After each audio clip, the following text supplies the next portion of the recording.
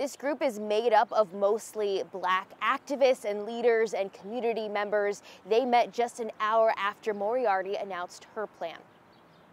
That is a good thing that they are working on a plan. But one of the things that I think is needed is community input and involvement and parental input and involvement. Nekima Levy Armstrong was one of the community leaders and activists who say there is a worry about including all communities in the plan. We want to ensure that there's cultural competency and that there's diversity in terms of who shows up at a family's door. Our children are screaming out. Sharon Elamine, chair of the Minneapolis School Board, wanted to focus on the problems youth of color are facing.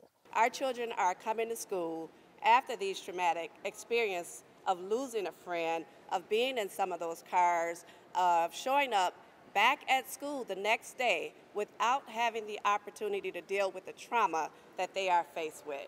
This is way overdue. Chantel Allen, the St. Paul School Board director, also wants to see more investment in youth programs like financial literacy and career readiness. Had they started investing in our young people years ago, then folks would have a direction to go that is positive. Many also condemns law enforcement and its handling of high-speed pursuits. Earlier in the month, 7 were hospitalized in another police pursuit of a car full of kids. They can't go down the middle of streets chasing at high speed 13, 14, 15-year-olds.